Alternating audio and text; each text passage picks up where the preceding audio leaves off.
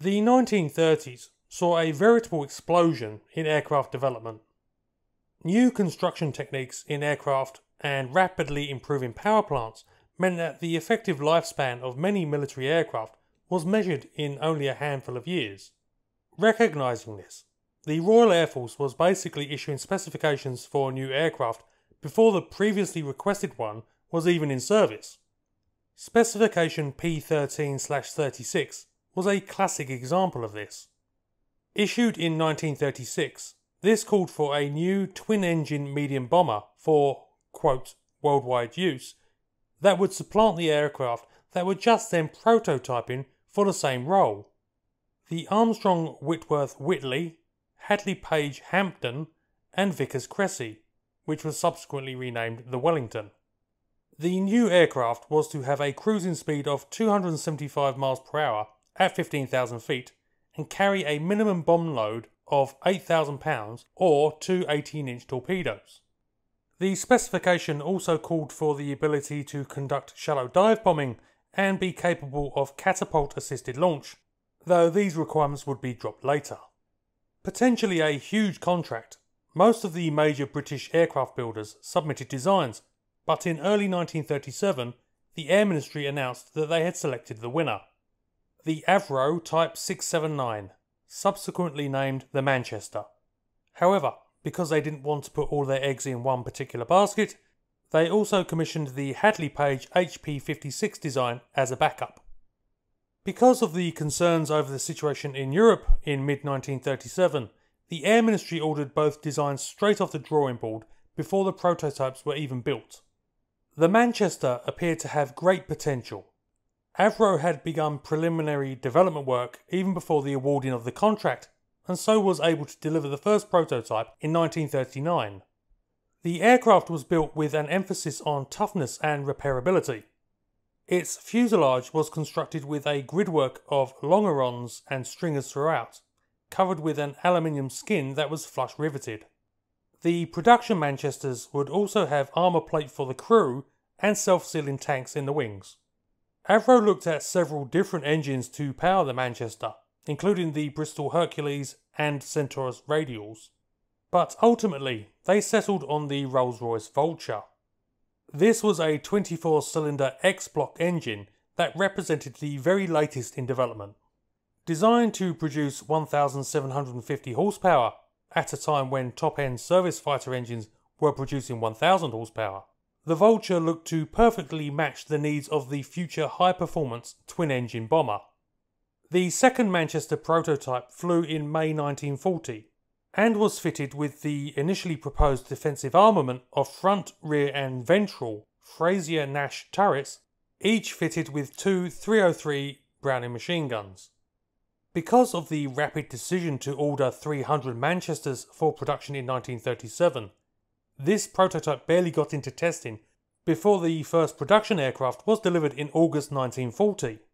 These, the Mk.I Manchester, switched the armament to twin-gun turrets in nose, dorsal and tail turrets. Rather distinctively, issues with the twin tail meant the Mk.Is, of which 20 were built, were fitted with a large vertical stabiliser. However, even as these were under construction, the improved Mk.Is started building alongside them. These reverted to the twin fin system but used taller fins and rudders mounted in a new tailplane, which had its span increased by 50%. The Mk.Is also altered the armament to twin 303 Browning machine guns in nose and dorsal turrets and a 4-gun tail turret. Maximum bomb load was 10,350 pounds in the huge bomb bay that took up the majority of the fuselage.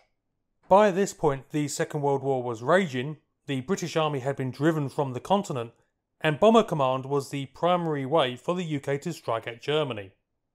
So, the need for the Manchester, a powerful and fast bomber, was critical. Orders for the aircraft had been substantially increased, with a total of 700 now to be produced on 4 major production lines. As a result, qualification into the RAF was fast, and on the night of the 24th-25th of February 1941, the Manchester went into action, bombing the French port of Brest. And it soon became apparent that the aircraft was, a total lemon. In fact, that had been the expectation for a while, but desperation to field as many modern aircraft as possible had driven the Manchester along. The problem lay in the Vulture engine. As said, this represented the cutting edge in power plant development when it first ran in 1937. Unfortunately, it was just too complex for the technology of the time. Composed essentially of two Kestrel V12 engines powering a common crankshaft, the Vulture proved prone to catastrophic failure. Initially, the engine was derated to 1,400 horsepower to try to prolong lifespan, but even this proved ineffective, and the Vulture doomed the Manchester. Reliability was so bad that the aircraft were grounded in April 1941, 2 months after first fielding, as attempts to deal with the high incidences of bearing failure took place. This had to be repeated in June, and the RAF was having to resort to using aircraft like the Hadley Hampton that the Manchester had been intended to replace. In November 1941, the Manchester was cancelled. Total production had been 2 prototypes and 200 production aircraft.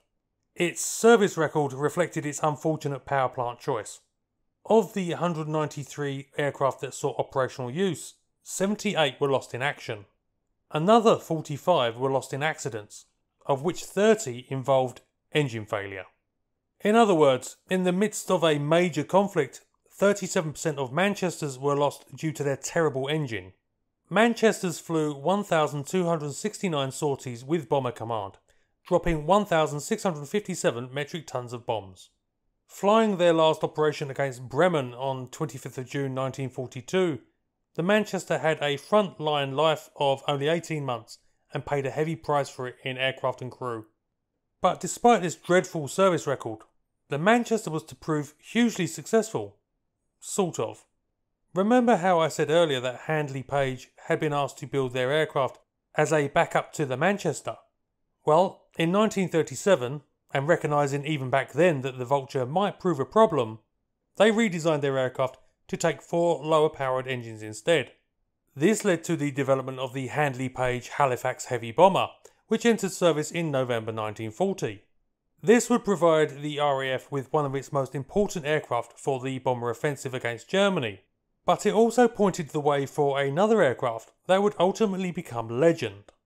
With problems all too apparent with the Manchester, Avro and the Air Ministry needed to find a solution fast. If the Halifax could be redesigned for 4 engines, maybe the Manchester could too.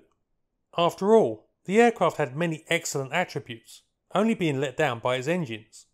So, Avro took one of the early Mark I Manchesters and modified it to test the idea. Designated the Manchester Mk.III, this aircraft was a tremendous success, vastly superior to the other Manchesters. So the decision was made to switch production to the new aircraft, including altering the Manchesters being built already. It was also decided to give the new aircraft a new name to distance it from its unfortunate forebear, the Avro Lancaster. I'm guessing you've heard of it. And here lay the final service that the Manchester provided. As the aircraft was essentially identical to the Lancaster in crew layout and equipment, the Manchester was able to serve on until 1943 as a familiarisation trainer for aircrew transitioning to the new heavy bomber. And that is the story of the Avro Manchester, a graphic example of how the line between a terrible aircraft and a great one can be very fine indeed.